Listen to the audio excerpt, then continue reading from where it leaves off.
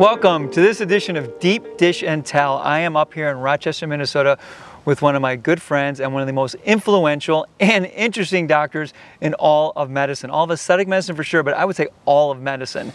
Dr. Sebastian Cotofana is an MD, PhD, and if you haven't heard of him, then you're living under a rock. He has written more papers that have contributed more to aesthetic medicine than any other physician that I know of. Dr. Sebastian Cotofana is an anatomist, and he's changed the field of aesthetic medicine. But there's much more to this man that you're going to learn about today. Sebastian? Steve, it's a pleasure to have you here, actually. It's very nice. It's very nice that you come and visit and experience all of this here. It's just great. So I have to say, I'm completely and utterly surprised. I came up here, I called you and said I wanted to come here. You said, sure, come up to my place. We'll go into my backyard. We'll make a fire. But you didn't tell me that, like, this whole place is created to, like, chop wood, make a fire. So we just worked out. You had me chopping wood. Is that something you do routinely? Well, first of all, you did a fantastic job. It was really great, guys. You should have seen him. He was for city folk, not bad. Yeah. No, but I mean, it's I like the outdoors, and especially in this area because there are so many trees that unfortunately are dying. I need to do something with it. So what I did with them, I chopped them down. I used them for firewood, like these ones here in the back. There's some nice burning ash trees, but I also used them for making furniture, like this one here. So you've made this whole fire pit. You've made all of this.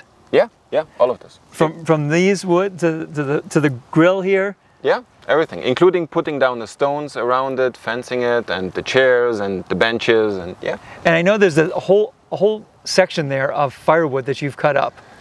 Yeah, I mean, that's all handmade, all hand-chopped firewood. Because what we do in the summer, especially in the fall when it's not so hot, I chop down the trees, cut them into logs, and then chop these logs, and then I store the logs so we have them for the winter. So okay, so why do you spend so much time out here in the woods? Why do you have all these axes? I mean, you are an anatomist. Should I be concerned? No. I mean, I do dissecting with 15 blades, not with axes. Oh, okay. But I like the outdoors. I really like the outdoors. It gives me a nice balance to all the time having to focus on papers, on research, on other aspects, and also it gives me a good kind of like area, like a safe haven from being sometimes on stage, having to interact with people on the conferences and all of these things. So it gives me kind of like a good balance. So after being on stage, after teaching, after being in that really intense environment, you come back here and this is your retreat. Yeah. And did you grow up like this with outdoors, woods, and chopping wood and fishing? And I actually did. I did because most of the audience knows. I mean, I was born in Romania, in the part of Romania that's called Transylvania. By the way, the name Transylvania is called from Transsilva, the land beyond the forest.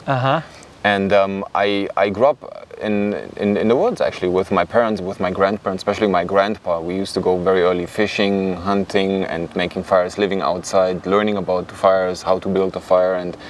And I have to admit that for the most parts of my life, I was not able to do this because I was living in a city, med school. You never have time for this one. And now, finally, here in Rochester, I was able to rediscover that side. And together with Mika, we're doing these things really Mika, nice. your significant other, your partner. Yes, yeah, yes. Of 3 years now. Yes. Wow. And I'm very blessed. I'm very fortunate to have found someone that enjoys these things with me, because many times you find someone and you have something in common, but having this in common, it's like the core, sharing the same core. It's really okay. I definitely really want to get to that, but I want to start still with your background a little bit in Transylvania. Now, Transylvania is also the home of Dracula, the Prince of Darkness, and I actually went there once, so that's how I know it.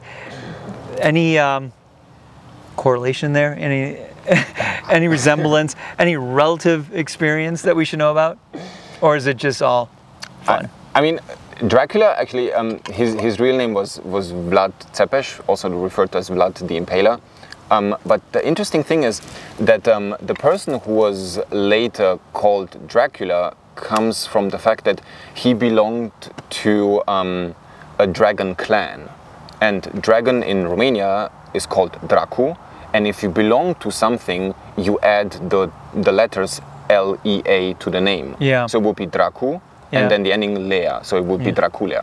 so that he belongs to that respective clan. And he was kind of like in this clan, and he was actually very popular amongst the Romanians. He was very popular because as an emperor, he defended the country against the invading Osmanic forces. So he's kind of a hero. Yes. Interesting. I mean, of course, I mean, he introduced this thing of killing people by impaling them. But you know, every period of time in our history had a certain way of killing people. You know, during the French Revolution, they beheaded them. They didn't impale them anymore. So it was nothing unusual what he really did, to be honest with you. Yeah, I got that sense too. Yeah. It wasn't an axe, though. No. just checking. All right, so when I come out here, I said to you, Sebastian, pick your favorite beer and your favorite pizza, because the whole concept of this is that we drink beer and eat pizza. So I'm a little kind of confused because you picked Busch Light. Yeah. But you're from Romania, you're from Eastern Europe. I mean, this is like where beer comes from. True. And you picked Busch Light. Can you explain that? Well, when I moved to Rochester, I started to embrace this country feel, this feeling here, being here, and then of course we have also developed some friends in this area. Kind of like sometimes we go fishing with them, and you just pick up what the locals here drink, and so I started drinking it with them, and I liked it, so I stick with Busch Light. Okay, so this is another local beer. We called and we said, what's the best microbrewery in town? It's Thesis Beer Project. So I picked up some of this. This Great. Compared to that, cheers. But cheers. This I can tell you tastes really good. This one too.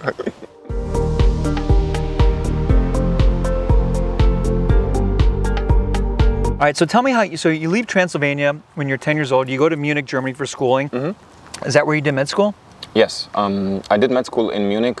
It was very interesting because normally when you apply to med school, you are admitted in fall semester. Yeah. And in Munich, there was a period of time, there were so many students where the university in Munich said, well, we're also going to admit students for the summer semester, which is very unusual because normally semester starts in September, but they applied students and admitted them into April, so in the summer semester. And what was very special about those students is they had a different curriculum. And one interesting thing about this curriculum was the anatomy curriculum. So what they did at the end of the summer, instead of doing like the regular students, like once or twice a week throughout the whole semester, 6 weeks intensive anatomy, morning till the afternoon, only anatomy for 6 weeks. And you participated in this, and this is once you're in medical school, you're taking an anatomy class, you fall in love with anatomy? Yeah, kind of. I have to admit, I did fall in love because it was, for me, something that was very precise, it was accurate. The structure has this name, is located there, receives that neural input, that vascular supply, and has this function. So it was very kind of like how it was, very simple. But then you go on to pursue a residency in surgery. Correct, because my big dream always was to become a surgeon. Okay. And during med school, what was very significant for me was I didn't like internal medicine. Yes. And because it was, some parts were just maybe a little bit, I would call it too wishy-washy. Yeah. It could be this or it could be that, and you cannot really do much about it. But so that's why I said, well, I want to do surgery. So my idea was to do surgery. And then throughout med school, I realized, well, not all surgeons are the same, not all surgical specialties are the same. So I decided for something that I think was really great for me, and it was trauma surgery. And so after finishing medical school, I said, I want to become a trauma surgeon. There's no way around this. Even my rotations during med school, I did in trauma surgery, and it was just my thing. I knew it was my thing.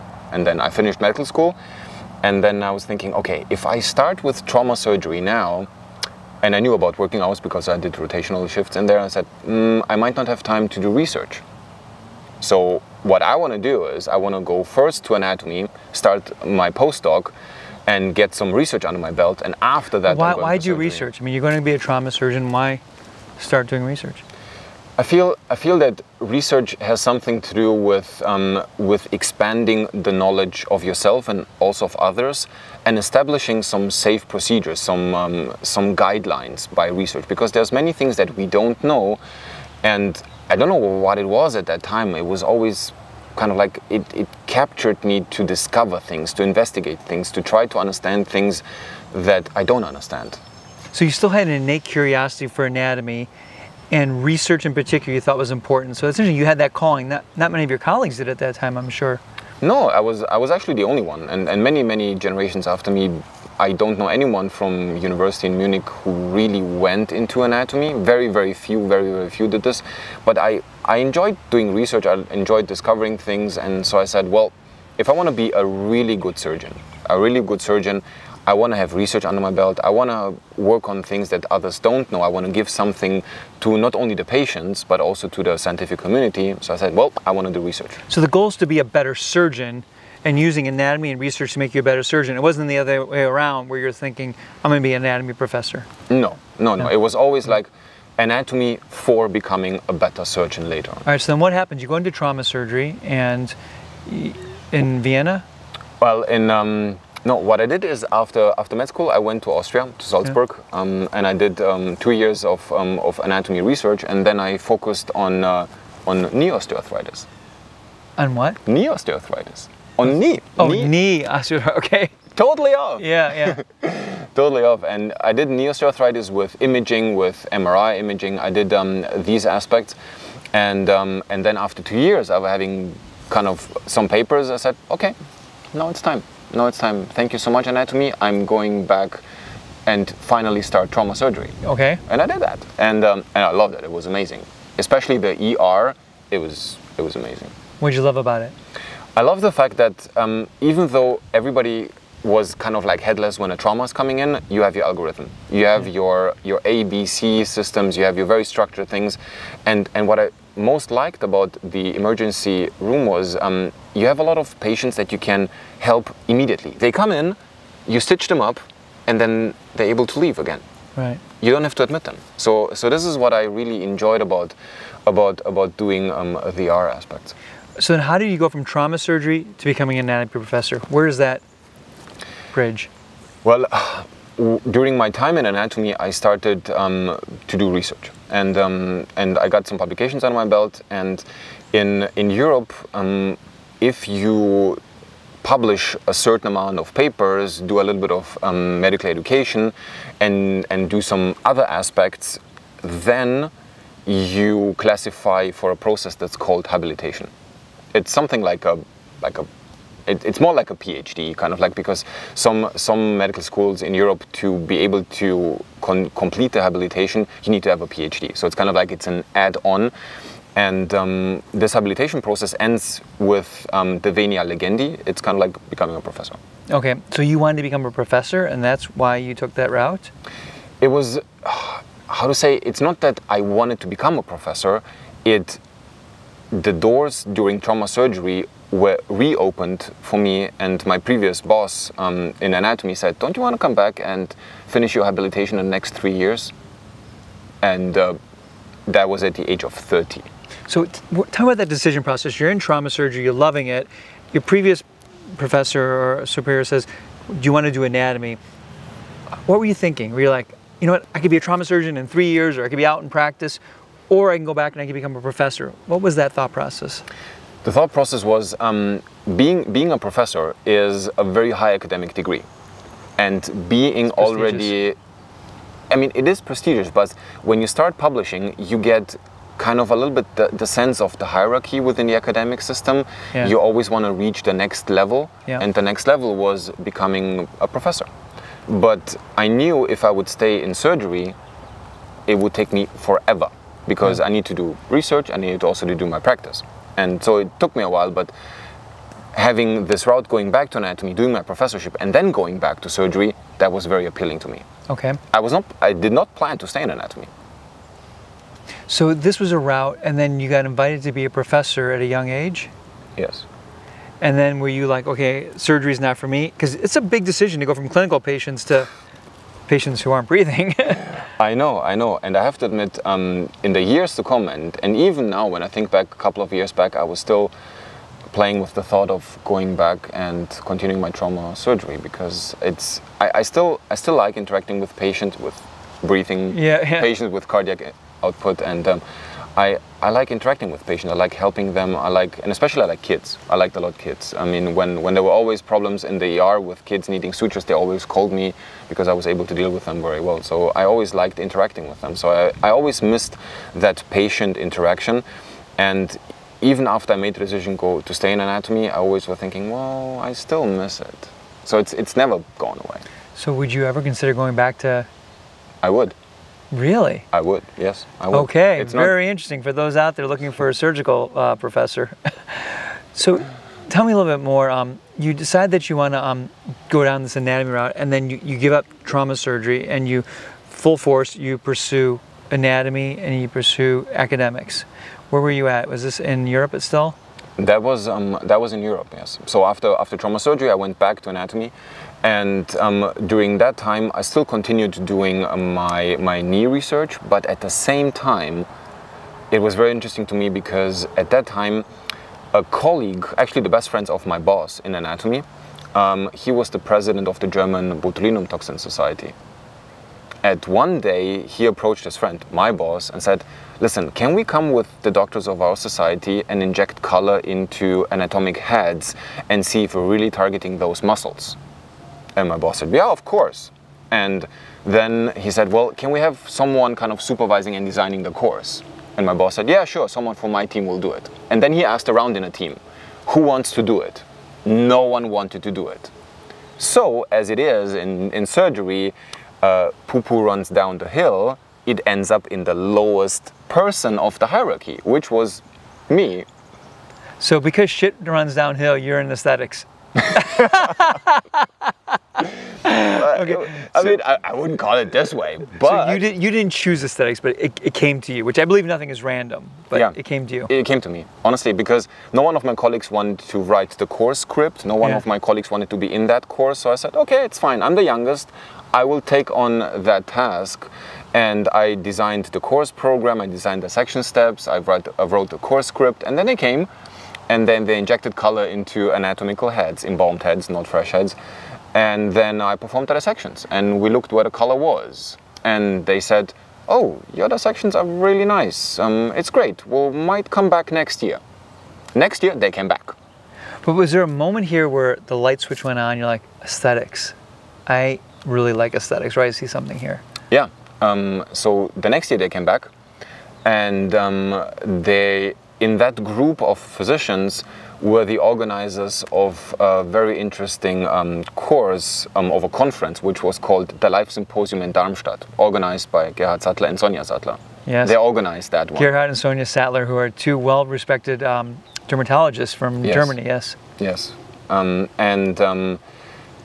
I mean, Gerhard passed away, and I mean, well, it's really sad because he was such a great person, and he and his co-organizer Maurizio Podda, they said, you know what, you do this pretty good, why don't you come and do it live on stage with us? And I said, okay, I will live do on it. Stage dissection or talking? Or? The demonstration of the anatomy, doing it live on stage with them. And what year is this? That was in, I think it was in 2010, I think, 2008. 2010. Yeah. So 2010 is your first live demonstration on stage with anatomy dissection. Yeah. Now, for everyone out there who doesn't know about Sebastian, he's published 50, 60, 70 articles, more probably in aesthetics. Well, at the moment, I'm at 213. Okay, you see that? 200. He's published over 200 articles in aesthetics. He has hands down the most prolific anatomist ever in the history of aesthetic medicine, perhaps in general as an anatomist to publish. And his articles have transformed aesthetic medicine. There's no person who's given us more insight and information into what we're doing anatomically than Sebastian. And it all started in 2010, the first time you went on stage to show us this. Yeah. So it was the first year when I was there, and then they liked it, and then a couple of years later, because the conference was only 2 years, for the next edition they invited me again. And I think the reason why they invited me was because the person, the anatomist they normally worked with, he just didn't respond to his email. Oh my gosh, so all of this is circumstantial. It is. Yeah. It is. All right, I want to get into more the second half of this, but we got to try the pizza because you recommended a pizza, and we came up here and I said, give me your best beer and your best pizza. So the pizza that you recommended was Pasquale. Yeah. And it's because it's... It's a pizza that's opposite of the video studio where I do my shoots for my podcast and for all of these other things here in Rochester. So we always have this for lunch, for the breaks. Okay, so I'm getting this theme here that things just happen to you and you kind of like it. Yeah. And it's whatever is in front of you, you're observant and you're like, I like it, and I kind of go in that direction. It's not so much of you going after it, is it? Or is it? I would rather say it was given to me.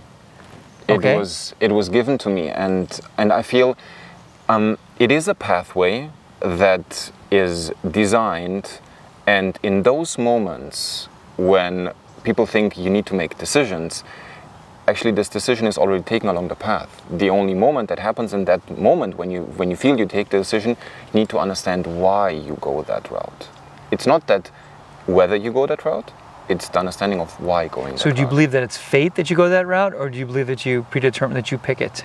I think you can call it whatever you like. Yeah. But I think it is, when I look back, it was always like this, that the way was almost like scripted. And in those moments, I never saw it in those moments. Many times when I look back now, I think, oh, that was a bad decision. For instance, leaving surgery and doing anatomy. Yeah. You know, if I would have stayed in surgery, I would never been able to support my parents. I would never ended up here in Rochester. I would never actually met Mika. So there are many things that in retrospect were exactly as they should have been. But in that moment, and one of the biggest decision was actually this year, it's you don't understand them in that moment. But if you continue... So you believe in fate to some extent? Yeah, I do. Okay, since you brought it up, it led to this year. What do you want to tell us about this year? Well, this year, after being, I don't know how many, I think 20, no, more than 10 years, more than 10 years in academia, having achieved full professorship at the Mayo Clinic, I decided to leave academia and to open up my own company and to become an independent researcher and consulting in the aesthetic field. How hard is it to leave academia after being in it for over a decade? It's incredibly hard. I still struggle with that decision, but I... Why? Well, because this was since I was the beginning of med school.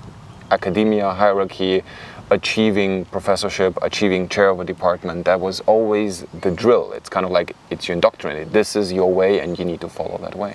So it's kind of like when you're going through that route, it's very simple to see the top of the mountain. You keep going this route, you get to the top, and then you're the professor, you're the chair. And you're kind of good at that, and you saw that, and it was very easy. But now you've deviated from that, and you're finding your own forest, your own hill, your own mountain. Yeah. You comfortable with that? It's difficult. I have to admit that it's difficult to have these many degrees of freedom because you're not used to this, and if you don't know about this, then you don't actually miss it. Yeah. So for me, it was always, because you're in academia, you always think, oh, the industry is so bad. Don't work with industry. The industry is biased. Everything. Yeah, because they think that there's a terrible bias against industry. They don't see the partnership that sometimes leads to advancement in medicine. Also. They don't, and it's always the academic ivory tower. You are there. You are protected. Yeah. Everything is set. The path for the future. The end goal is set. Everything is set, and it gives a certain degree of security. It gives a substantial amount of security. Yeah, so substantial amount, yeah. And without that, of course, there's no security. There's nothing. It's just like, what I'm gonna do. And I'm starting to get acquainted with the fact that I'm free now. I can do whatever I like. If I don't want to work for the next 2 hours, I can take a break. I mean, I still don't take breaks. I still start working at 6 or 7 in the morning, work until 7 or 8 in the evening, because this was my drill, and I still continue to do it. When you're working, what are you doing? I'm doing exactly the same thing I did before: research, consulting, preparing anatomical content. When you say you're researching, are you in a lab or are you researching theoretically? So in the past, I went into the lab myself and I did experiments. Now I have research groups all around the world, and we all work together. We all work together, we all interact together. We have regular meetings where we decide on a certain project, and then... This is a formal group? No, it's just the various groups all around the world. I work with with my group in China, work with my group in the Netherlands, in Brazil, in Germany was my core group, in Spain. We all work together, and I think this is a different setting where you have in your specific institution the bubble.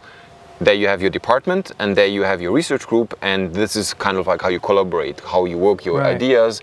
But with today's society, everything is open. You collaborate with the whole world.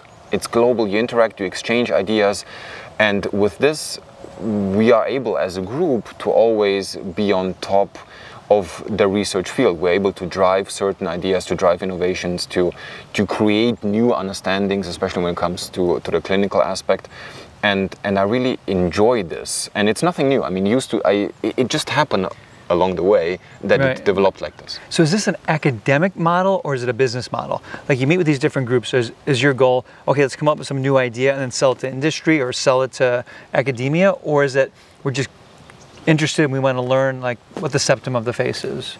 Exactly. It's just academics. It's just academics. It's academics. It's my way, or I wouldn't say it my way, but it's the way how I look for research. I was always this investigative mind. You're curious. Yeah, I'm curious since the beginning. Since the beginning, why I went after med school in anatomy, because I want to do research. And now I'm still, even though I wouldn't have to do research because I'm not an academic institution, I'm not measured by the amount of publications that I publish every year. How now it was you're in the past. Genuinely curious, and you want to do this and push the field forward. Yeah.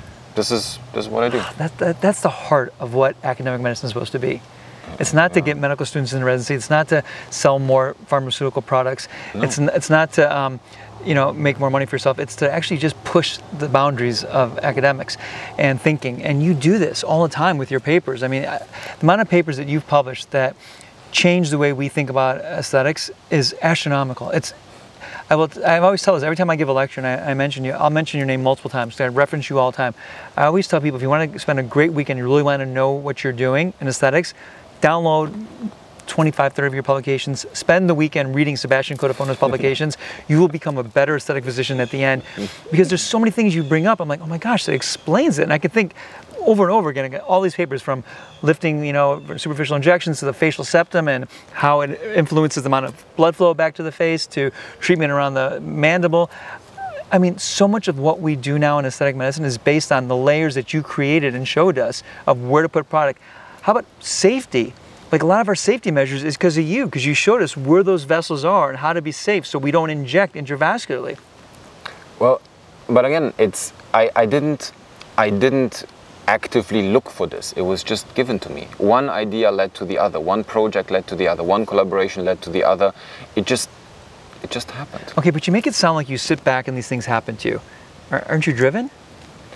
I mean, of course, I'm very ambitious. Those who know me and those who work with me, they always know one slogan that I always say in my research groups. I always say, research is not a democracy. There's one PI and there's one direction.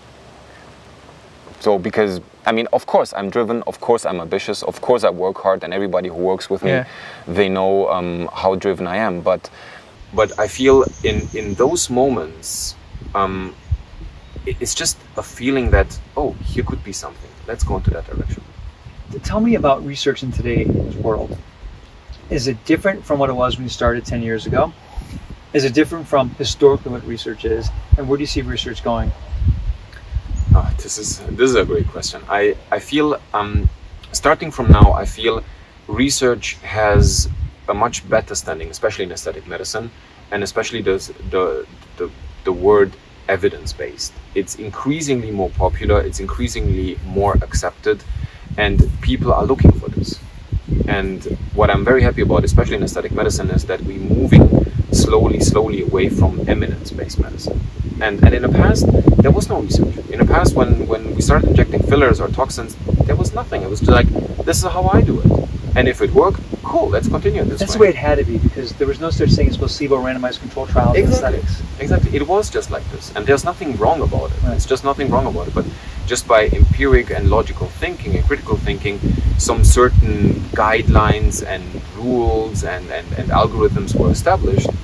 And now with the influx of researchers into this field, which I also embrace very much, we start to have better trials. We start to have theoretical and basic science research. We have mathematical models that try to explain injection techniques. All of this is happening at the moment, and this sometimes supports what everybody's doing, and sometimes it just creates a little bit of a challenge. And this is kind of like the difficult thing, kind of how to embrace this new knowledge, this new understanding, if we always did it like this. Okay, let's talk about evidence-based medicine a little bit deeper, because this is a hot button issue across all medicine today, certainly with a lot of being sponsored by pharmaceutical agencies.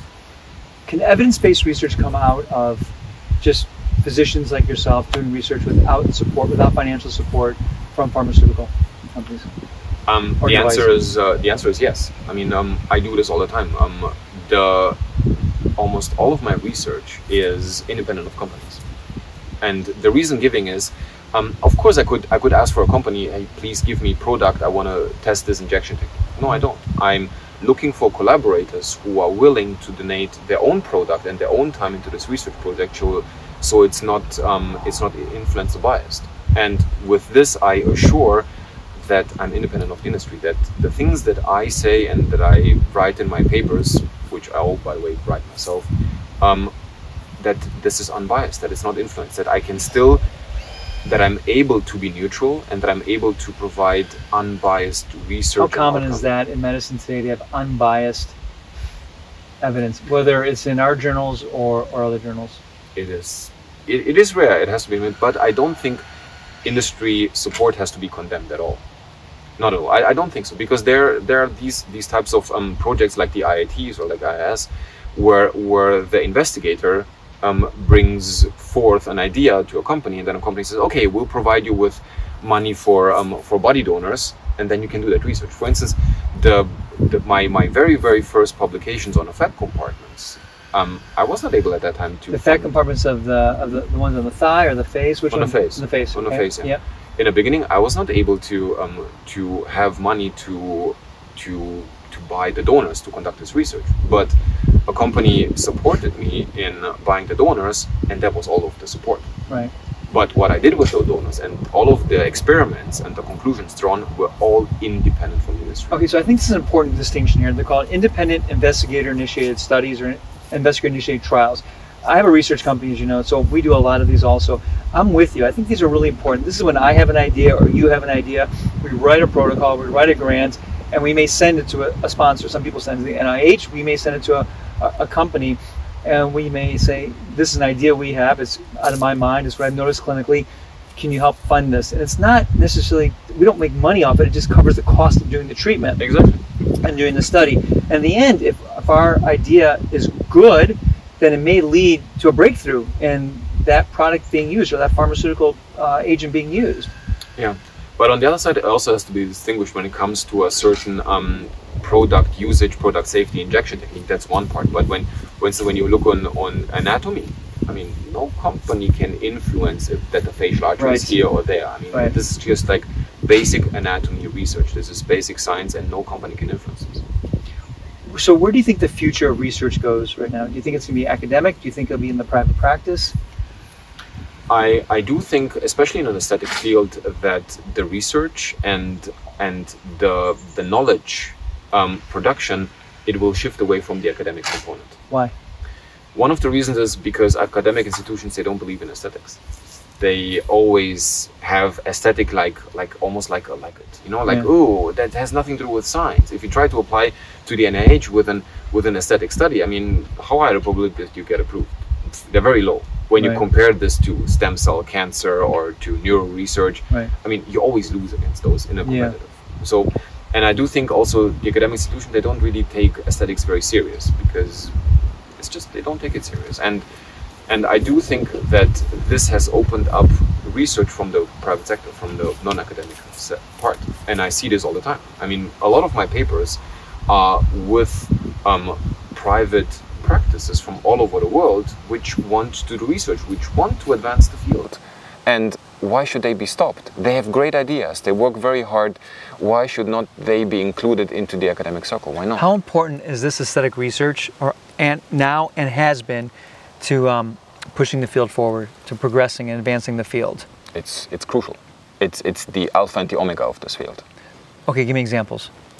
For instance, when it comes to, let's say, toxin injections, right? We did it for years, kind of like certain things. Here you inject here you inject here. You want to avoid the lower aspect of the forehead because you can drop the eyebrows. Right. And there was injection algorithms, FDA approval, everything was done like this, but there was no idea why. Until 2 or 3 years ago, we came up with the concept of the line of convergence with the C line, which showed that... Okay, the line of convergence. Yeah. A little quick explanation for those people who don't know what that is. So, guys, if you look in my forehead and I'm frowning my frontalis muscle in my forehead, you can see that my hairline goes down and my eyebrows go up. Eyebrows go up, hairline goes down. And this works only because I have no toxin in my forehead. Honestly, if I try to do this show me? Yeah, you can do it. I don't have it either. Yeah, but if I try to ask this to participants in my courses, sometimes aesthetic courses, I'm trying to do this, no one can do it. Yeah. Like, or guys, try to look angry, so look at glabella contractions. You can. Yeah. Participants never. Yeah. Okay, which model should I use for my course? Yeah. Okay, so the line of convergence is a septum.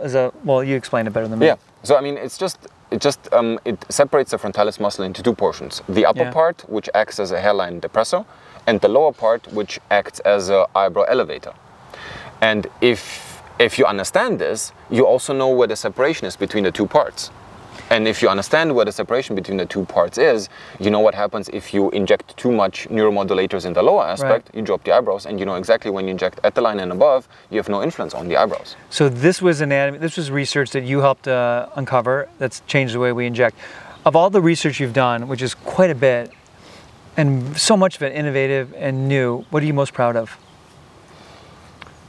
I think the paper, you're like, this is the paper that I worked really hard on. I figured it out. This really has made a difference. I think the line of convergence is one of them, but I also like the transverse facial septum. Okay. Which exactly that's this component here that runs under zygomaticus major, because I feel this septum. For me, it for the first time introduced something into the facial anatomy, into facial aesthetics, which I called facial biomechanics. The term is a little bit older, but it was referred to EMG and face movements. But the term facial biomechanics opens actually also the 4th dimension of anatomy. The 4th dimension is? Time. Time. So it's the change per time. Because, for instance, best example, the glabellar arteries, which we always think they're very dangerous with the supratrochlear and the supraorbital. Supraorbital, supratrochlear, the arteries that go here that are large, that connect to the internal carotid system, and they can be dangerous if injected. Correct. Yes. Yes. So these arteries, they're mobile. When we frown, they're in a different location than we're relaxed. So they change their position. And the factor that influences this is time. So it's mobility. The same thing with aging. The facial soft tissues are in a different place in mature patients than in young patients because of the effects of time. So the effects of time on the body that it ages, it changes, the anatomy changes the position of the vessels. Correct. Over age. Okay. So what you see in a 70-year-old is not what you see in a 25-year-old. Correct. So, and if you think about, when you talk about the various dimensions, I mean, you have the 2 dimensions with left and right, up and down, like in a Cartesian coordinate system, X and Y. In this way you explain this is medial, this is lateral. But then in anatomy, we started to introduce the next dimension, the 3rd dimension, which is depth. So we need to think about the layers, which I also published plenty on this one, kind of understanding that, well, in a temple superficially, you can inject subdermally, but if you go deeper, there might be an artery. So understanding the same 2-dimensional location, but a different 3-dimensional location can have different outcomes. Right, so you've defined 5 different layers of the temporal, and where to put the filler makes a big difference in the safety of it, so it's really important to know that anatomy. Thanks to you, yeah. And the same thing on the lips. Yeah. We know that the artery, in most cases, it runs deep. And if we think about 2 dimensions, say, okay, this is the 2 dimensions, medial and lateral, but you can still inject here if you change the plane, if you change the depth. So this is the introduction of the 3rd dimension. And now if you think about, you add the factor time in, you know that lips change as we age. So that means the treatment is different in a young lip than in an advanced lip or a mature lip, because you need to have different aspects, and also safety aspects change and many aspects. So this is kind of like introduction introducing the fourth dimension, especially with mobility, especially with the transverse facial septum, kind of made me understand that everything in a face is mobile. You need to always see a different mobility and see the different aspect of it. Okay, so back to what you're most proud of. 215 articles. What do you say? This is the one I'm proud of. I think the line of convergence, that is a good one. But I have to admit, I just recently published another one, which I think I'm very proud of that one, that we finally got that one accepted, because it was so complicated. It was so complicated, and I didn't understand it, and it took me quite a while to understand it. But now that it's out, I'm very proud of this, that I was able to manage that. Which article? The transverse septum article? Or? No, the one that we just recently published was with a research group in Russia. We designed a mathematical model to mimic injection techniques, to think about the constant needle motion injection technique. The perception that safety is increased during needle injections when you constantly move the needle in and out. Is not true. It's not true.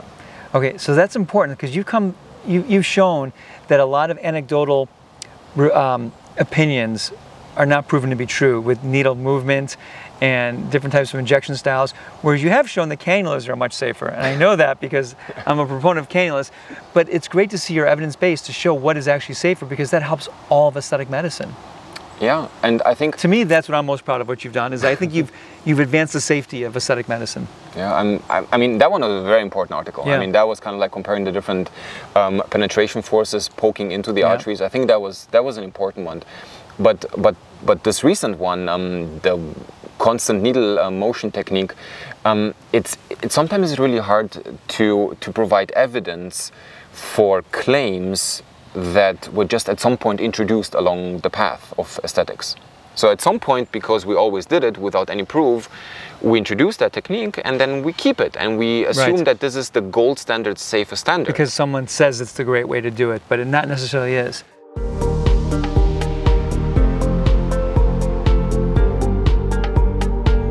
So I want to talk to you about the politics of publications, because there's a lot, and it's normal. What are your thoughts on that? I think publishing a research article is a lot of work. I think most people out there that don't publish, they don't know how much work it is. Right. I mean, it's like it takes months and months to design only a study, to get everybody on board, and then it takes also months to complete the study, and then it might not take very long, but it's very complicated to write this, to do the stats, write the paper. You also need to have certain things, and once you have everything ready, all of the co-authors, they look onto the paper and they approve that everything is fine, and only then, when everybody approves, then you can submit it to the journal. The way you select a journal, I always look for the journal which is most fitting. If it's more towards the aesthetic side, I always pick one journal. If it's go most to the surgical side, I pick another journal, and then you submit it, and then here comes the thing. What I think is very important is other people look at it. Other people that don't know you, that don't know who wrote the paper, it's a blinded process, they look on to the manuscript, everything is blinded, and then they judge it, they evaluate it. Is it well written, is it sound, is the conclusion, statistics correct, is everything fine? And then, and then they get back to you with comments. Say, I don't like this, you need to rewrite this, you need to rewrite this, and then... The peer review process is what you're talking about, yes, okay. Once the paper is out, then it's out. And then people can read it, and then of course people have comments on it, which I think is important. People can comment on it, and unfortunately the way how it is today is there's social media. I think it's a blessing, but it's also sometimes it's a curse, because on social media then people can unfiltered express their opinion on certain things, and I welcome opinions. I think opinions are great, but when, for instance, in my personal opinion, when you have an opinion about the paper, there are ways to express your opinion on this paper, like a letter to the editor, like a commentary, and journals encourage this, and I welcome this, because sometimes you really learn from other people when they write a commentary. What on social media or within the journal process? Well, if it's a published paper, then that is the platform, and then letters to the editor, everything should stay within that area of the journal. But recently it just happens that people then take a paper and then trash it on social media because they don't like it, because they were not included as a number at the end of a sentence, or because they think it was their idea, or whatever. I mean, there are many ideas, or because they just disagree. Is this a bad thing or a good thing? I do think expressing opinions on certain topics is a good thing. We are a pluralistic society. Everybody should have an opinion, and freedom of speech, it should be open. But I do think there should be the right channels for it. And so social media may not be the right channel to criticize some of these papers. I don't think that's the right channel. I don't think so. If you disagree with certain things that are written in a scientific paper, then there are ways to do it. There are ways to express your concern, or express that something was done, or express, well, hey, I was the first, because then this opens up an academic discussion, not a social media discussion where everybody can bash and trash and do those things and kind of say unqualified comment, even though they have not ever read that respective paper. Or have deep knowledge on the topic and they come off like they're experts because they have 1 million followers. Well, this is the other point, which is one of the things in aesthetic medicine. I'll get back to the politics of publishing, but for instance, in social media, what happens these days is the opinions are most valued, most respected, and most accepted of those who have the largest amount of followers. And if you think about this, kind of like, let's say someone in your family has a heart attack, and you want to find a qualified cardiologist. You would look someone for academic accolades, for in a respective institution. You would look someone. You wouldn't look on social media who has the majority of the followers. Who has the most followers? That's the best cardiologist for my father when he has a heart attack. Okay, but so I'm agreeing with you. But you can't not look at what's happened over the last 3 or 4 years with COVID, and how some people were misled by opinions, whatever side you're on, in academia. I agree. I agree. I mean, this is the other side of the coin, because nothing is truly kind of like always and should be stated for correctness. You should always have critical thinking. You always think about certain things, and you should always kind of think: is it really like this? Is it really correct what they're just writing? I think that's absolutely crucial for our society. Do you believe in suppressing information on social media or in academia? And that's a difficult question. I do think that it happens. I'm not sure about the reasons. Those who do this might have their reasons, and those reasons might not be understood for others. And in some opinions it's justified, in other opinions it's not justified. But I think we're in a pluralistic society, so there have to be different opinions, and there have to be critical thinking to evaluate those things. You know, when I first went into aesthetic medicine in the early 2000s, I was writing about the emotional and psychological influences and impact of the treatments we do. I kept all the rejection letters I got. They said, we are not psychiatrists, we are plastic surgeons, we don't care about how they feel, we care about how they look.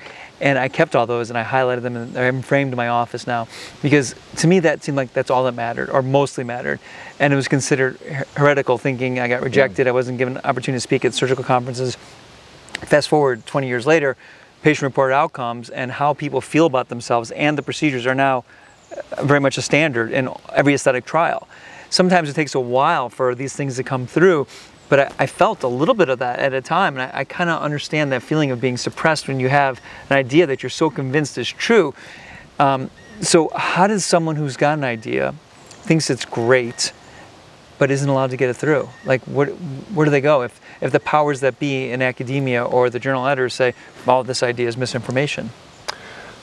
I think there's one important caveat to this one. If the person is convinced it's a great idea, it's a personal opinion. And in today's society, we need to think about levels of evidence. There are various levels of evidence, and the lowest level of evidence, level number 5, is personal opinion. So it's kind of like, I have an opinion about certain things, and which can be generated throughout the last 20 years, and for you it might be valid.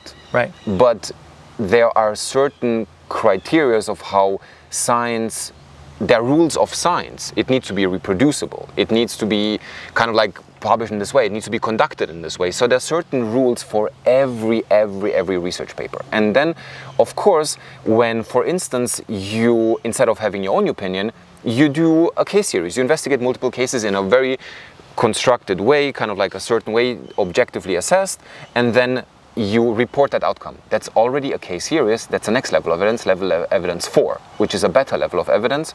And this is, there's a pyramid of, until you get to 1 and with sub classifications, but I do think these levels of evidence are very important. And what happens on social media many times is just personal opinions. Yes. Level of evidence 5.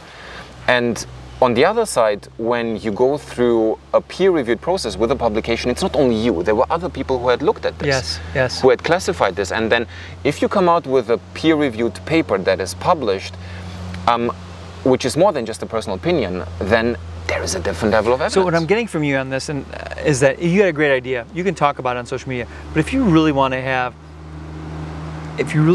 say it works, it's real, it's true, then do the studies, do the science. Yeah. And there's a pathway to do that science, which you know what, I follow that. I did that also. I started creating studies on it, and eventually the studies started catching on, and then large clinical trials came to follow.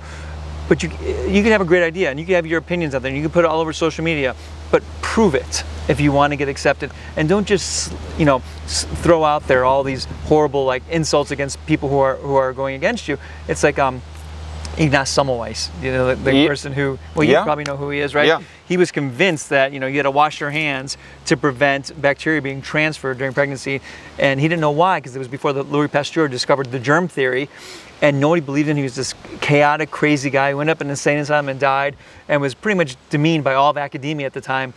But he never proved what he was saying. It was his ideas. Yeah, I feel you just have to play by the rules of society, or by the rules, science. Yes, you just have to play by those rules. There are certain established rules which you have to play with, and I think this is really important. I think to follow those rules, and of course, when you think about social media, I mean, it's a curse and it's a blessing. It's on both sides. But if you think about it, you can vent and you can state whatever you like out there, because it's unfiltered. But when you then start to enter academic discussion, you enter a different game, and that game has different rules. Yeah. And then if you want to play that game, then play by those rules. And most of the social media people don't enter into that world because they're not comfortable there, because they can't back it. Yeah, I mean, I see that, and I have to admit, with being so long in academia and conducting so many studies and trials, I'm familiar with those. But on the other side, you know, it's on social media. If there are people, there are thought leaders like you, like all of these other amazing thinkers in this field. They need to understand that they have a certain degree of responsibility. They have a responsibility of not misleading others to follow them into a path that is not backed up. You need to have evidence for what you say. You cannot just say, well, I don't do this because I did it for 20 years. That's not sufficient. Right. You need to follow certain pathways and rules of the game that you're playing. And also, especially the key opinion leaders, they need to understand that they have a responsibility for others. They are thought leaders, and their thoughts, because they are thought leaders, because they assume that responsibility, they assume that position. Every position comes with a certain degree of responsibility. You have to have the responsibility of not misleading others by providing them this level of evidence 5. You can't. Personal opinions is not sufficient anymore. All right, I want to finish up with this, but first I don't want to let our pizza get cold. So this is the pizza we chose, and we're so engaged in conversation, it's hard to get to it. So I got Pasquale's, your pizza you chose. Yeah. And I got just cheese. What'd you get? I got pepperoni and champignons and mushrooms. Champignons. Mushrooms.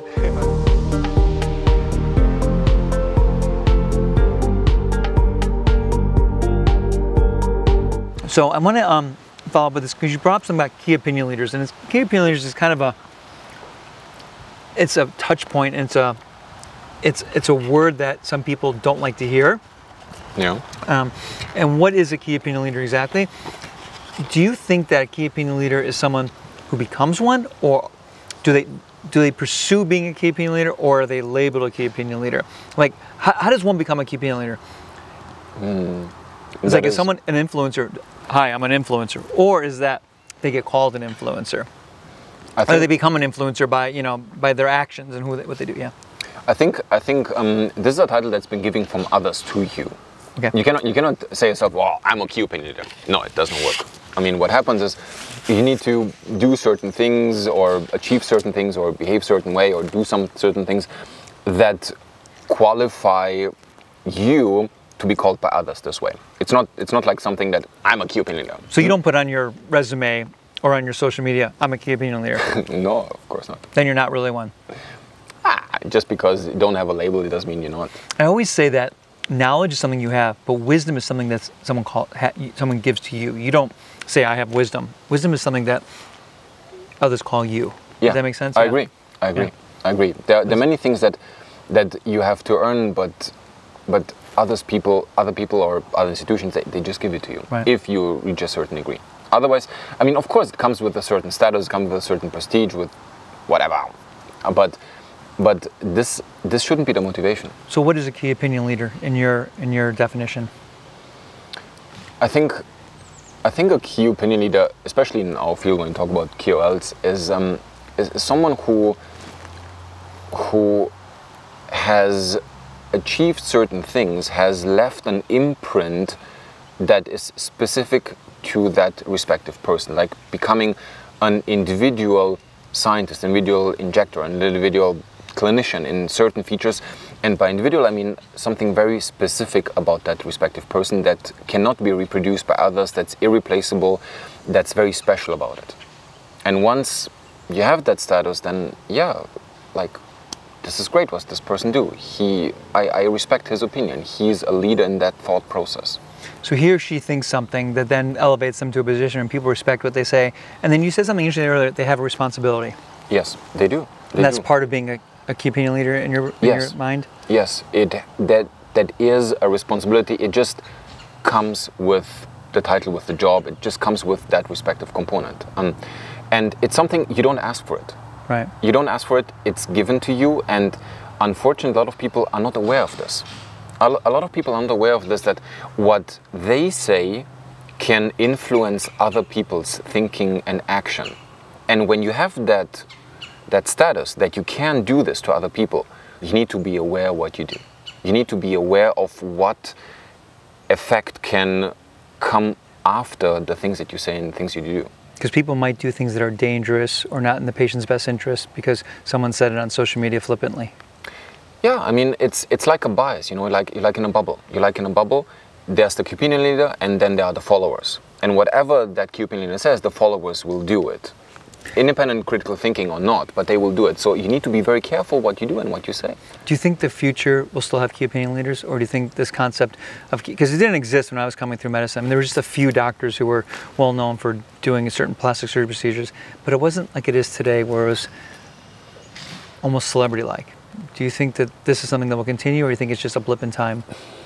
I think it's just a matter of time. A matter of time when people have this status. I hope that in the future it will change. Because if you compare it to other medical specialties, you don't have this celebrity status like we have this in aesthetic medicine. I mean, you have people kind of like, when they go on stage, other people are like, ooh, and they want to take pictures with you, like really like celebrities. So I want to set this up because I've been all around the world with you on stages everywhere, and I've seen you since your beginning of your career to now, and it's amazing. Like, after you speak, there is a line out the door to take pictures with you everywhere in the world, whether Asia, Europe, Middle East.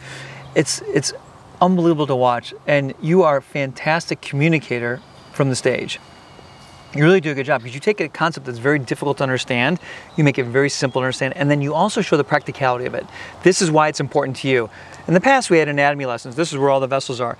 You say, this is why it's important to know where this vessel is, and this is how it affects your, influences your treatment, and this is how it influences the outcome. And then afterwards, you communicate it so well and so easily. Your slides are great. There's lines of people to see you. Do you like it? I didn't ask for it.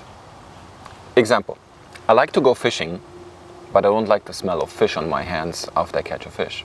Okay, that's okay. No, that's a stretch. Give me the analogy. How does it get back to people standing in line to see you? So look, I like to teach. I like to educate. Yeah. I didn't ask for the lines. I didn't ask for I wouldn't call it fame. I didn't ask for any of this. Yeah. It was just given to me. The same thing, I like go fishing. I like to go with Mika fishing. So we just, after work, we just go fishing, catch a fish. But then when we drive back home in the car, then our hand smells like fish. Yeah. I mean, I don't like that smell. Yeah. So I didn't ask for the smell, but I like fishing. So the same thing, I like educating people. I like teaching them. I like to make an impact on the way how they treat patients, because this is kind of they are my extended arm of treating patients, because I'm still a physician. Yeah. And I didn't ask for it. It just happened. But I also know that there's a certain responsibility coming with it. And I embrace it. I accept it. It's a part of the job. It's a part of being a KOL. And I will kind of like, if someone is asking me for a picture and I have the time and it just allows for that component, then yes, because I also need to understand, I mean, you know, I would be too shy to ask anyone for a picture. I would be just too shy. I would like, oh my goodness, I would never even, but it takes a lot of courage to go up to someone and then to ask, hey, is it okay if you take a picture? And then I have to understand this. I want to understand this. What is the motivation? And of course, yes, let's. And I've always seen you be very gracious when people come up to you. Is that genuine? I think it's. I mean, you need to understand why they do this, and if you understand, then you have empathy, and then yes, of course, I'm tired after the 30th picture that I take, you know. But the person who was at the end of the line, they already waited for 15-20 minutes. Right. Why should I just, because I don't want to stand 10 more seconds for the last picture, why should I refuse and disappoint them? No, I mean, come on. I mean, these 15 seconds for another picture, it's okay, they waited for 20 minutes. Did you ever imagine you'd be doing that when you were anatomy in the lab in Germany? No. No way. No way. As I said, I never asked for it. It was given to me. Where do you enjoy speaking the most? Is there a conference or a part of the world that, you know, this part of the world really, they're a great audience. I love speaking to them. I love speaking in Latin America. I love speaking Latin America. It's because the level of knowledge and the critical thinking is very high there. Yeah. And I love it. I love interacting. I love, and actually, it's all around the world when I get critical questions. When I have people coming up to me and say, "Hey, I disagree with this," and I ask, "Okay, why?" And then I'm trying to understand where they're coming from. Maybe they have a great idea. Maybe they have a better idea.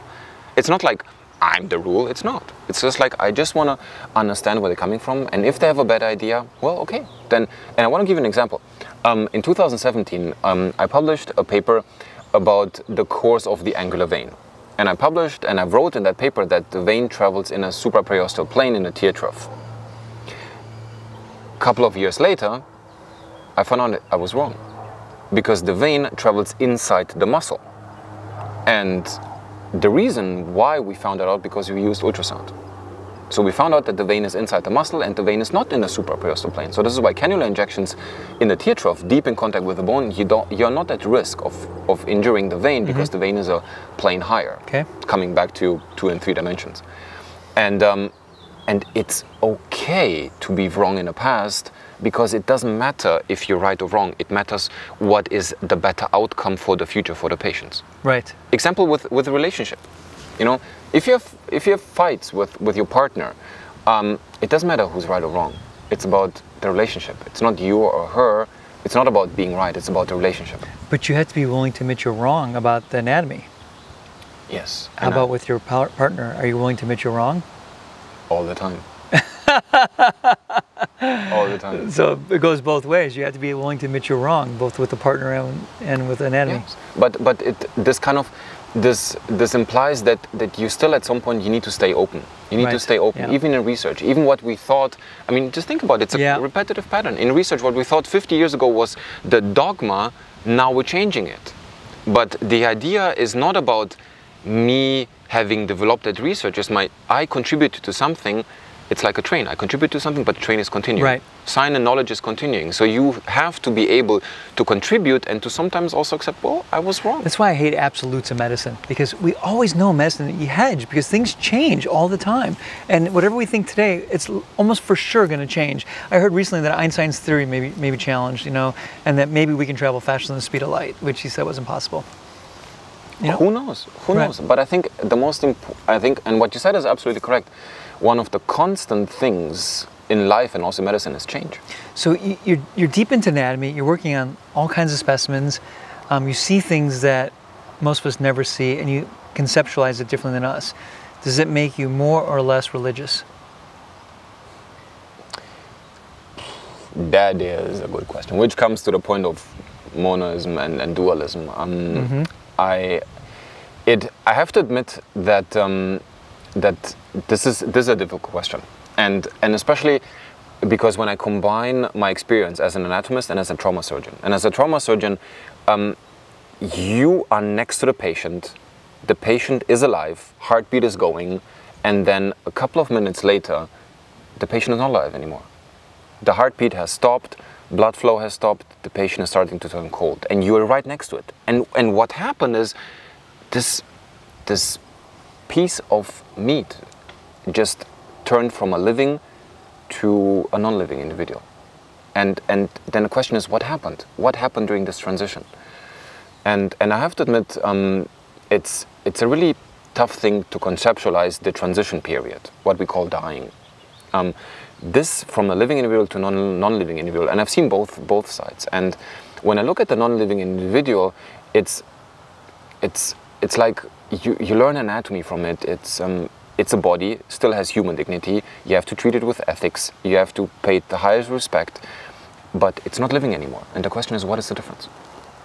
And sometimes when I explain it in my courses, I say, well, the person who was living in this body previously has decided to move out. Now it's moving out into another apartment. So this apartment is empty.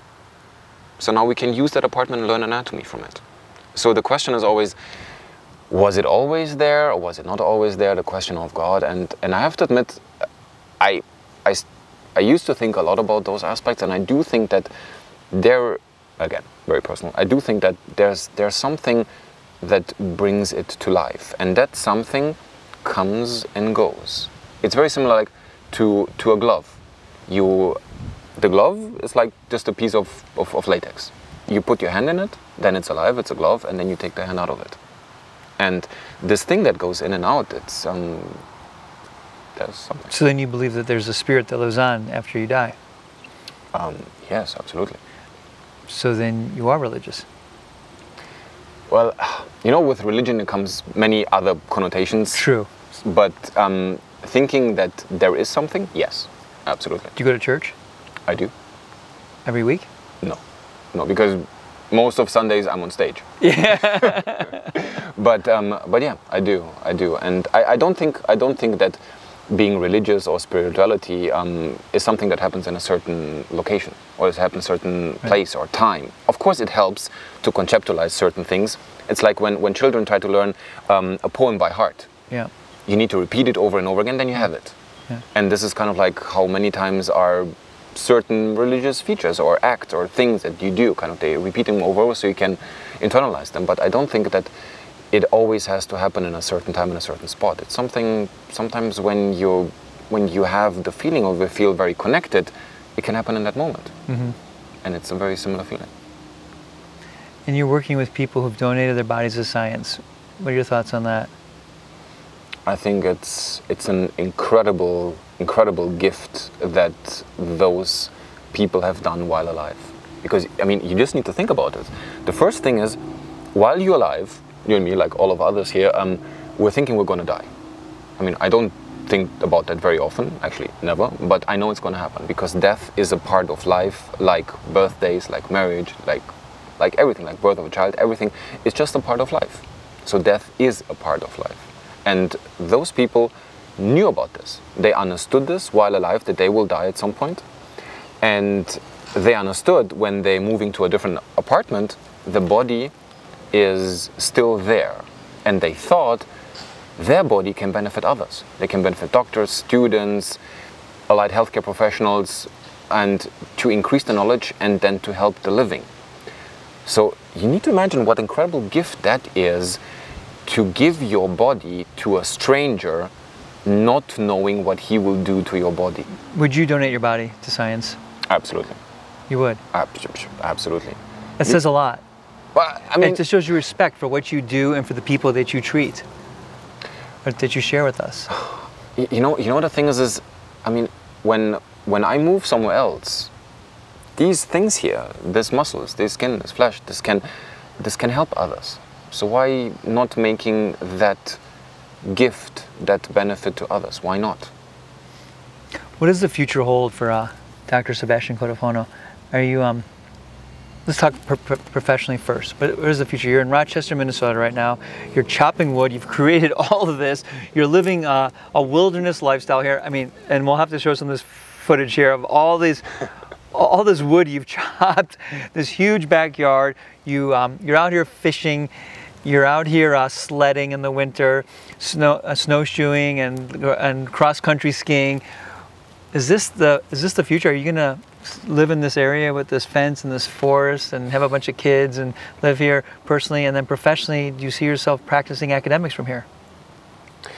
Well, I mean, about the future, there's always a decision that you never take alone. I mean, I will take this decision together with Mika if we're gonna.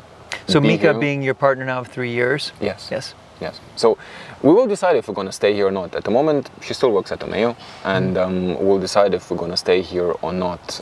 That's one of the questions. The other thing is we both embrace Europe. We love Europe. I mean, being from Europe, I always have a fable of going there. So maybe we might go back there. I don't know. You know, it's like all of the other things that happen in my life. Yeah, your life is one in which things happen, and you just kind of take that course when it presents itself. Yeah, it will be given to me when the moment comes. So when you finish your career, 30, 40, 50 years from now, whatever it may be, what do you want people to say about you?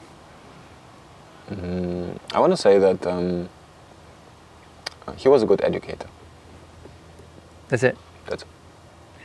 You know, when I first met you, it must have been about, I don't know, 10 years ago or so, I saw you speak on stage, I saw the stuff you were doing, I said, you know what, you're going to transcend medicine. I'm sure you remember this. You came up on stage, I introduced you, I said, you will transcend medicine. I still believe that. I think that aesthetic medicine is too confining for you.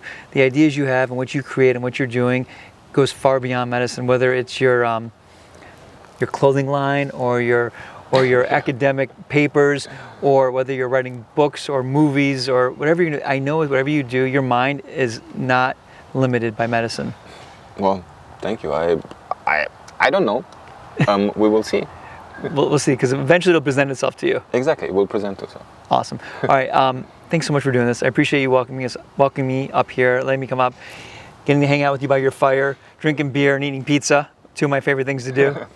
And I look forward to when we see you again. Well, thanks so much for coming. Yep. Pleasure. Thank you.